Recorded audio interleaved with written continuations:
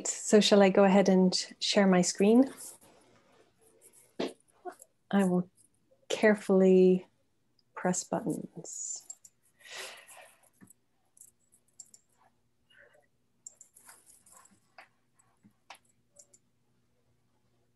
Okay, great. Can everyone see the first screen there? It has the name of the presentation in it. Looks great. Great, thank you. So yeah, thanks so much, Sylvia. Thanks for everyone for inviting me to join your gathering to ask this question that we can discuss together of what does it mean if genetic engineering is the future of food? So Sylvia's introduced,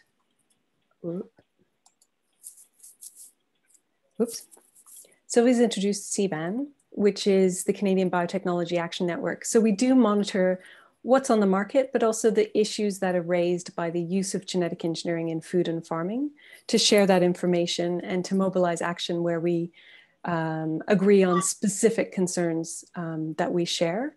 And the member groups are quite diverse. So we bring together farmer organizations, environmental groups, social justice groups, and coalitions of grassroots groups. So it's a lot of different perspectives, a lot of experience over 20 years, quite a bit of memory on the issue of genetic engineering in Canada.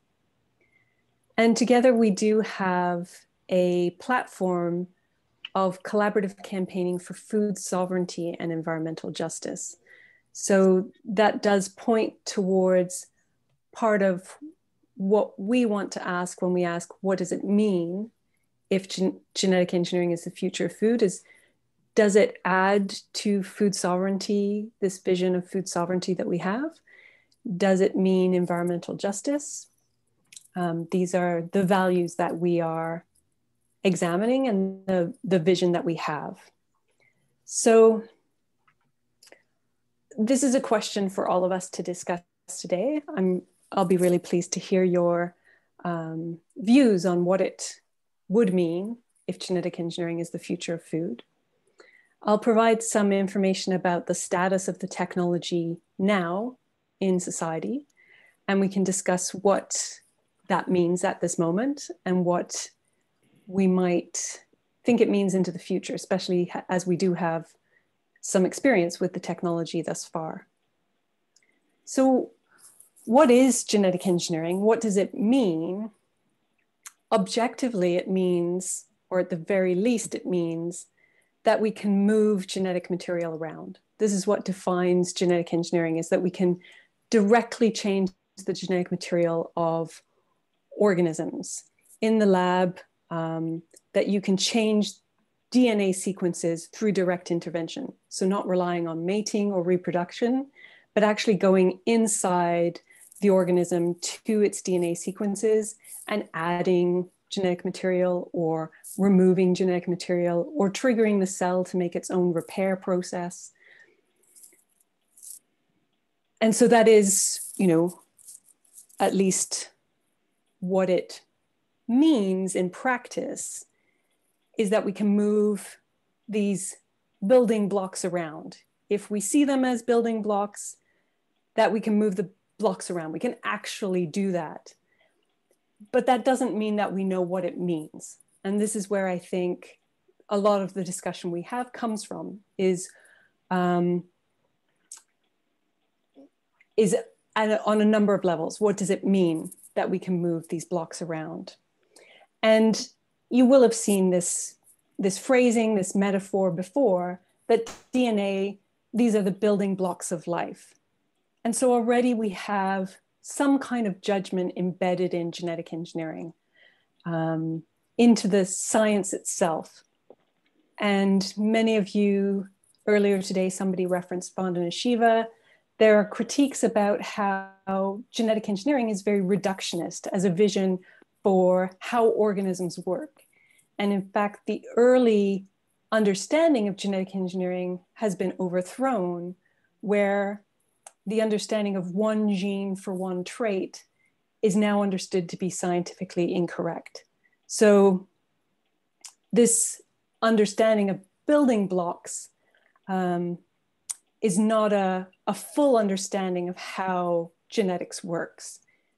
you can move the blocks around, but in fact, they have relationships between one another and with other parts of the environment inside the organism or outside it.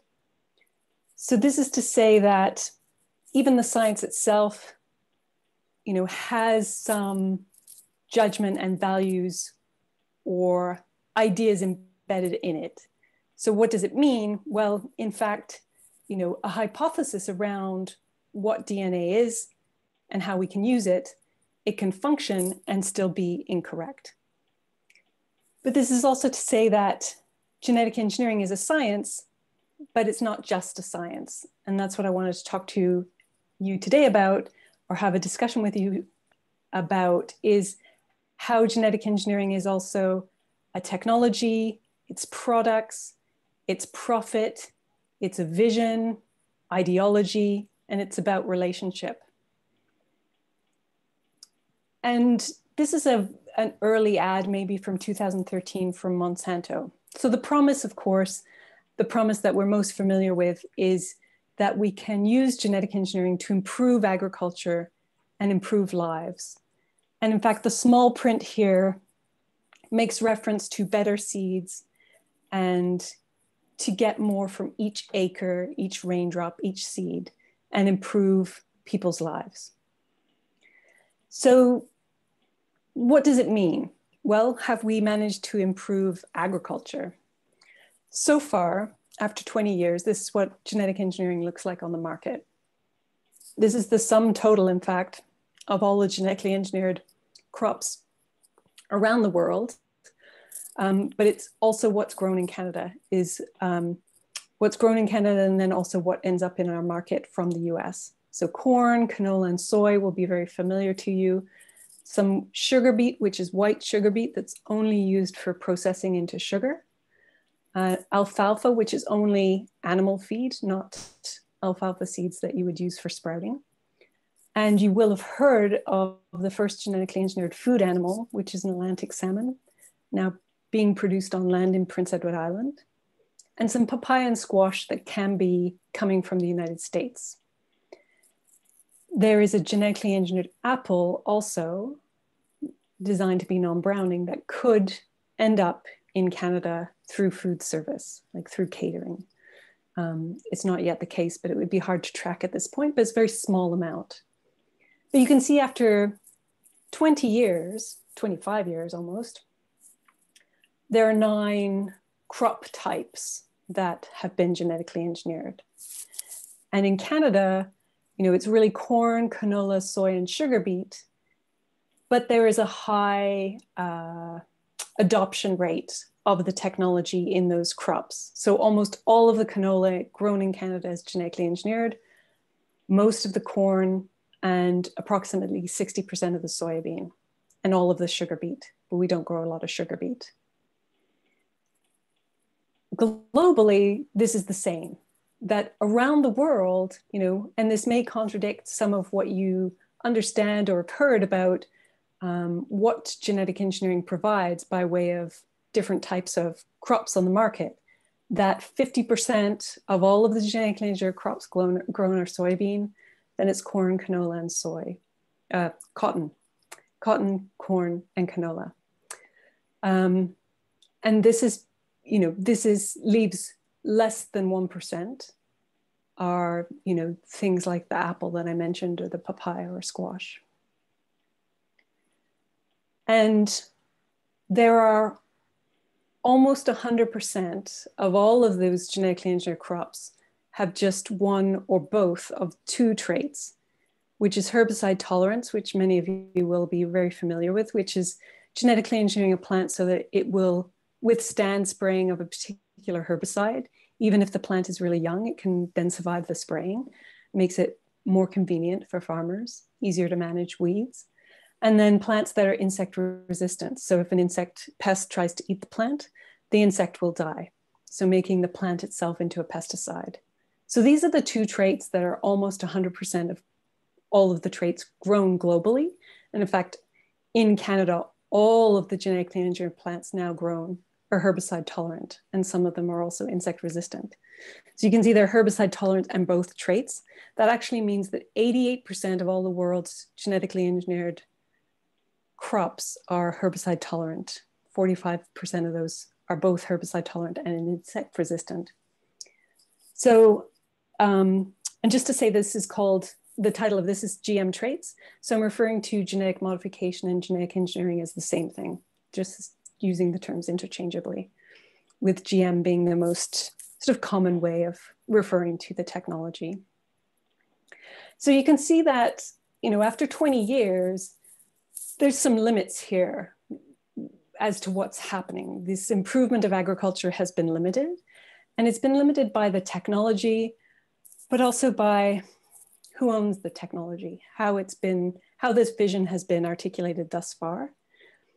And so what does it mean thus far? What has genetic engineering meant to this moment? And certainly it has entrenched chemical agriculture. There's a dominant system of agriculture that's used behind the growing of corn, canola, and soy already. This use of herbicides, for example, and with all these herbicide tolerant traits, you have seeds that are designed to be sold with herbicides. And the result is that any kind of promise for a reduction in pesticides certainly hasn't been the case. In Canada, there's been an increase in herbicide sales of 243% since the introduction of genetic engineering, which is not a direct correlation. In fact, it's very hard to find the statistics. They don't exist. But that is to say that there has been no reduction. And the use of the technology to this moment has been incorporated into that system of chemical dependence where farmers are dependent on buying inputs. So not only buying chemicals, but also buying seeds to go with them. And the other major character of the use of the technologies thus far is corporate control, that investments in genetic engineering have increased corporate profits. They have increased the ability of companies to make money, and they've bought seed companies. So these companies have grown bigger. So Bayer used to be Monsanto, or Bayer has bought Monsanto. Corteva may be a new name to you. That's Dow Chemical and DuPont merged together and made this company called Corteva. And if you look at the seeds pie there, Syngenta, Corteva, and Bayer, those three companies together control approximately 48% of the global commercial seed market. And those same three companies, Bayer, Corteva, and Syngenta, own 53% of the agrochemical market, which is pesticides and herbicides. So three companies alone account for approximately half of all the global commercial seed and pesticide markets. And there you can see a direct relationship between making money from genetically engineered seeds and from pesticides, and the type of expertise these companies have and their interests. So I think it's fair enough to say that this is really the dominant character of the use of genetic engineering thus far, is corporate control and consolidation, facilitated by the patenting of seeds, and entrenchment in chemical agriculture. But that doesn't mean to say that's necessarily going to be the future of genetic engineering. Is it possible that this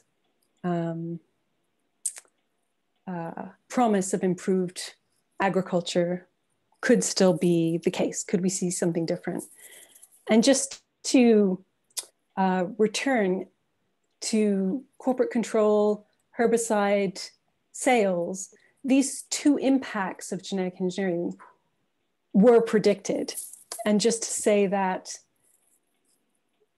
if we think about genetic engineering as a science, well, we can't expect scientists to understand that the use of herbicide tolerant traits might mean or would mean increased herbicide use, or that patenting of seeds is going to mean corporate control. So there is a disconnect here between, the excitement around the science and then the promise to improve agriculture and improve lives. So what are we looking at now? How might the story of genetic engineering change? How might what it mean changes? Well, the perfect fruit just got even better with this non-browning genetically engineered apple. Of course, we already have naturally slow browning apples. This apple is for sale in the United States, but only in plastic bags.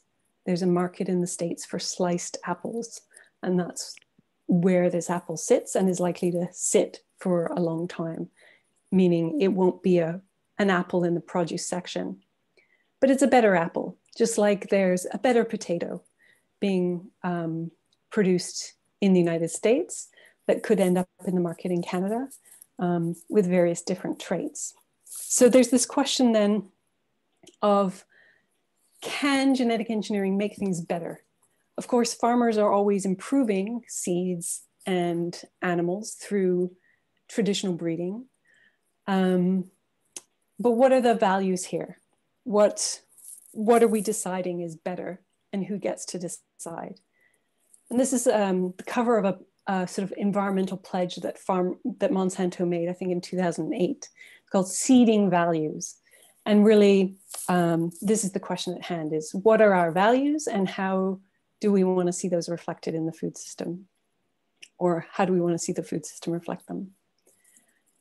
So one of the big shifts in the past few years has been the commercialization of the first genetically modified food animal, which is this Atlantic salmon. And this is where it lives,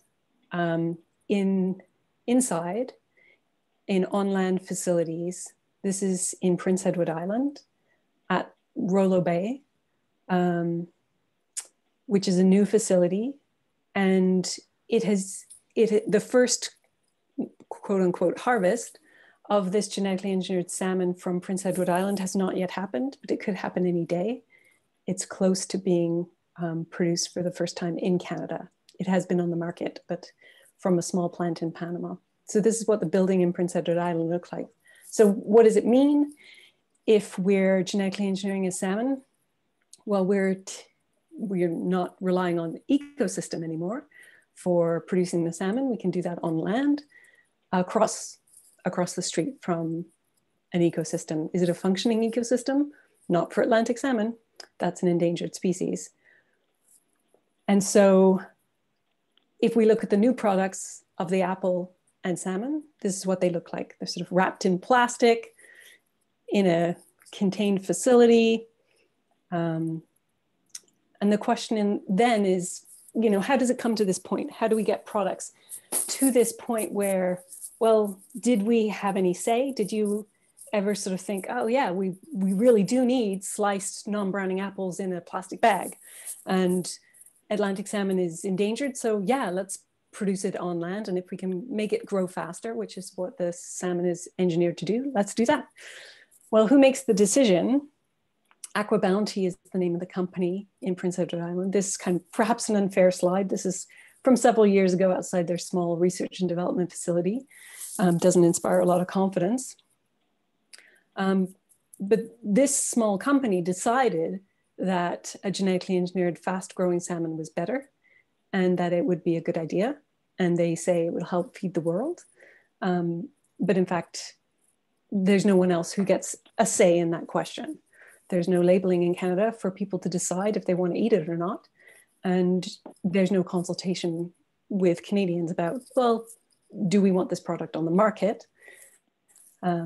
Except, when people find out about a product, for example, this genetically engineered pig called EnviroPig, there has been a public decision. Enough of a protest was articulated that the pig farmers, the hog farmers said, okay, we won't market that, because they had actually invested in this EnviroPig.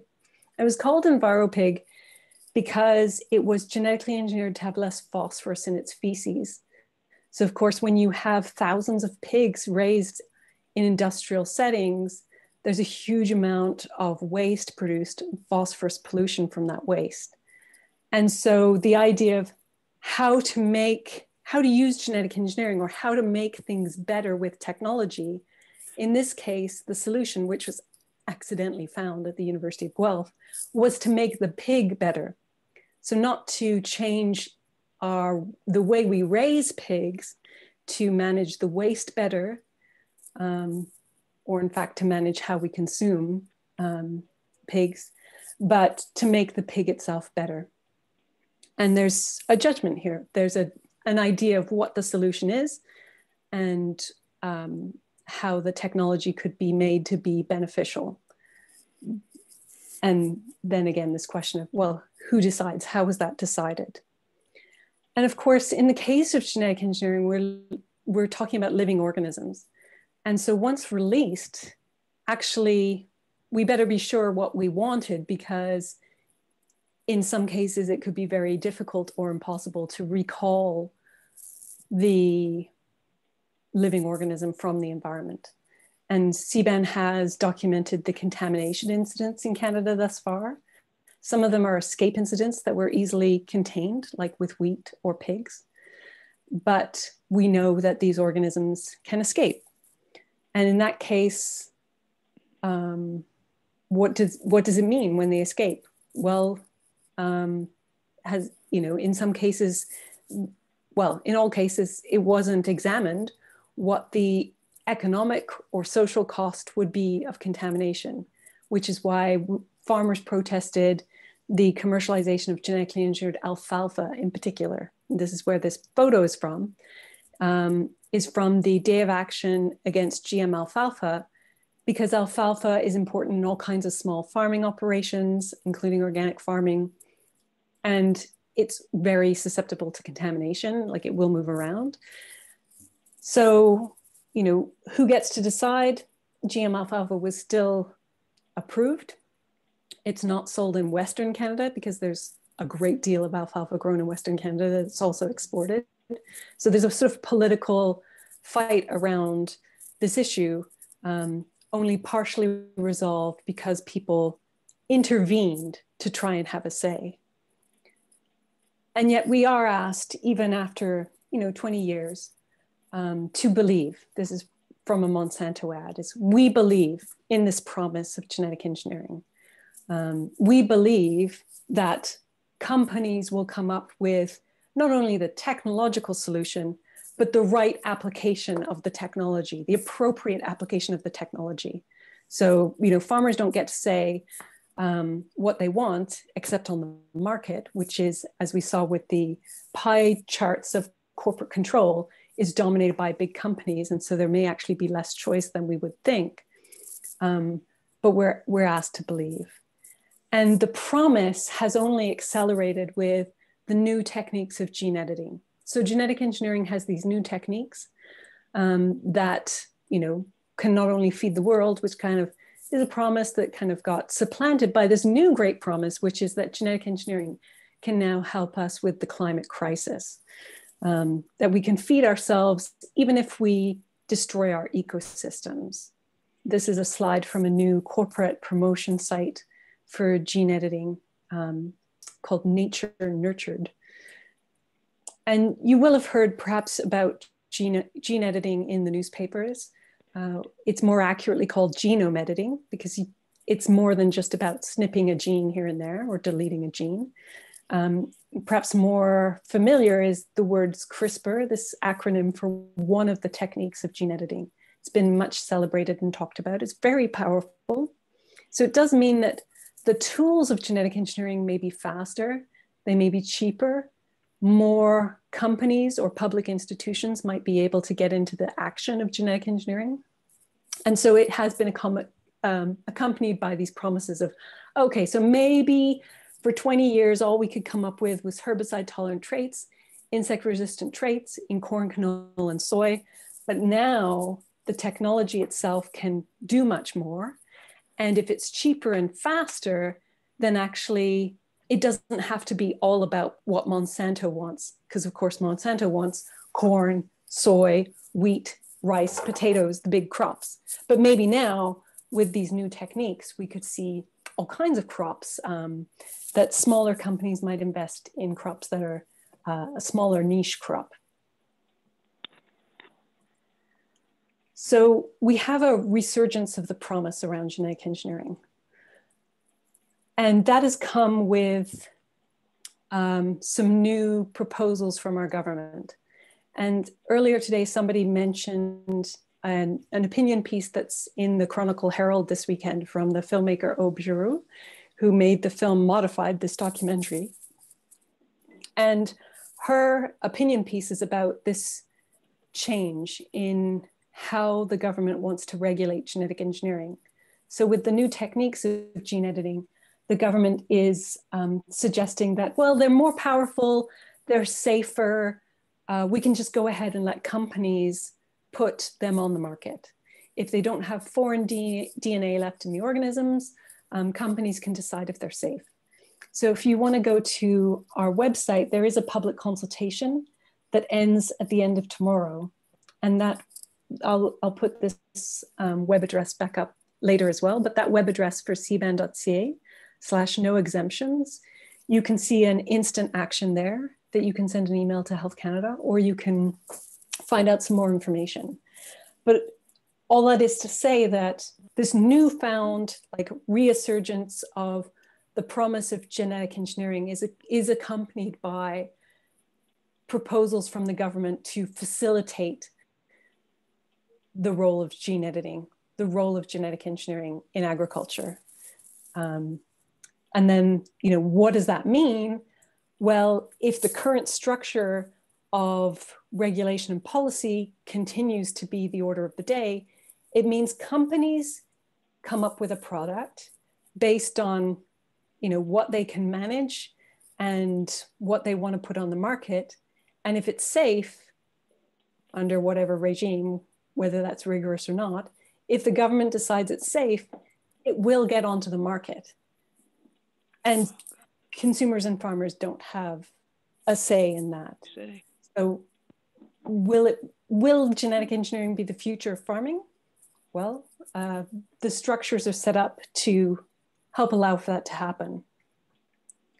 So DNA could be these building blocks, but in fact, DNA in the way that we're using genetic engineering, DNA is also discussed as life's blueprint, that it can tell us how we want to live. It can give us the tools to live. We don't even need ecosystems that are functioning. We can construct life forms, and we can even construct ourselves through genetic engineering, or construct the vision of who we are. Like, are we made of DNA? And what relationship do we have to other organisms? How do we see our own organism? That life is DNA, and that through understanding, even in a limited way, because it's very limited, understanding that DNA exists and we can move it around and make changes, even if we don't fully know what that means, that we have found the secret of life. That now that we know what DNA does, enough to make new organisms, even if we don't really know all of the features of those new organisms, we can do things like genetically engineer a tree. And the proposal now for what genetic engineering could mean is that it could mean that if we have a failing forest, if we see the health of our forest decline, that we can intervene and replace some of those dying species. And this is what is actually proposed at the moment in the United States and soon in Canada. Many of you may remember the American chestnut, which is an endangered species in Canada, and it's functionally extinct in the United States. Very important tree. It was a really important source of food in the forest, an important timber tree. But a blight devastated the populations. And a laboratory of university scientists has come up with a blight-resistant American chestnut tree. And the scientists are proposing that, well, we can restore the American chestnut to North American forests, this is the East Coast, by planting genetically engineered trees in the wild. And so this is an important test case for our idea of tolerance to genetic engineering, how we may accept or not the role of genetic engineering in our future. And the technology is so powerful that now, and some of you may have heard of this new application of gene editing, which is to create gene-drive technologies where you can release an organism into the wild, and the organism can override the regular inheritance principles and permanently modify or eliminate a population in the wild. So not only can we replace specific species with a genetically engineered American chestnut tree, for example, we can introduce a genetically engineered mosquito into the environment that would, be designed to make the mosquito disappear, essentially. So our ability to change organisms and populations and species is accelerating. And this begs us to really think then what it means. And this is where, CBAN can provide information and ask questions in community, but it's really important for us to discuss together, which is why it's great that we're able to have this discussion here today. And I just put the slide up to finish the presentation of questions around relationship and, how we want to see our food system reflect our values, and how we see ourselves and want to see ourselves in relationship to the organisms that sustain us, including, our own organism. So this is, again, the website. If you want to take action tomorrow, you can send an instant letter to Health Canada about regulation, or you can just take a look there and see what's happening with this consultation. But I'll leave it there, and then perhaps if I meant to sort of stop halfway and ask if people had questions about some of the information I provided about what's on the market, but I'm very interested to hear your commentary on this question of what does it mean?